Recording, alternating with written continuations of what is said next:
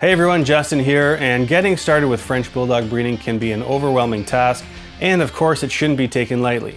But if you're looking to get started, here's 5 great tips for new breeders. Tip number 1, learn the genetics and know how they relate to your dog. Any dog that you intend on breeding should of course be DNA tested for health, but if you're looking to produce a certain look or color, you need to be familiar with concepts such as dominant and recessive genes so you understand the value of the stud or dam you're considering. We have a few great videos on that, so check out our channel for more.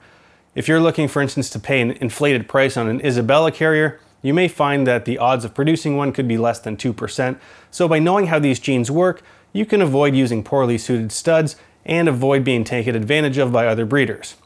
Which brings us to tip number 2, beware of other breeders. And that's not to say they're all bad, because it's certainly not the case. There are several good people out there that are extremely generous with their time and are more than willing to mentor new breeders. But there are just as many out there that will mislead you in order to make a sale. And when a problem arises, they will not act in good faith to help resolve it. They will all tell you they are the best and no other breeder can produce what they can. Do not get caught up in the hype. I've seen genetics misrepresented. I've seen new breeders told that their dog will produce a color or trait that it can't. I've also spoken with experienced breeders that pretend to understand the topic but are completely clueless on how genetics come together. Contracts can also be a good indicator on what you're going to be dealing with. If they're only willing to provide a one-sided contract where you're liable for all of the risk and they want you to pay their legal bills in the event of a dispute, it's a good indicator that this breeder may not have your best interests at heart. You need to make sure you're educating yourself and that you can communicate effectively with these various personality types. Tip number 3, understand the financial commitment.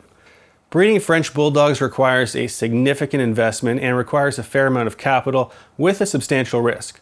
Depending on what you want your breeding program to look like, oftentimes people start out with a female that could cost between $6,000 and $15,000, or even more in some cases with breeding rates. Your stud fee for each breeding will run between $2,000 and $7,000 on average, and you'll need to wait about a year and a half before breeding a female. At the end of the pregnancy, you can expect several $1,000s for a C-section. You will have additional vet fees, home equipment, damage to your home from puppies, vaccination, food, and all of this can really add up. And in the event your female doesn't take, you'll lose money on testing and vet fees, and most likely have some money tied up with a stud owner and may have some additional costs at the next heat cycle. The litter size may also not shape up large enough for you to recover your costs. All of this doom and gloom is not to say it can't be a profitable endeavor. However, it does come with a significant amount of risk, and this is not the type of business you should be betting your family house on. Tip number 4, do not underestimate the need for human intervention with this breed. French Bulldog breedings would rarely occur if it was left up to chance.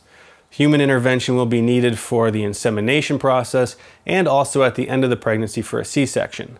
There is a significant risk if you don't recognize the signs of labor in time.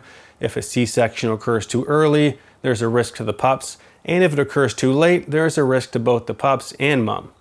The pups will also need to be monitored in the weeks after, as they can wander away from mom, which is their primary heat source, and they can succumb to hypothermia.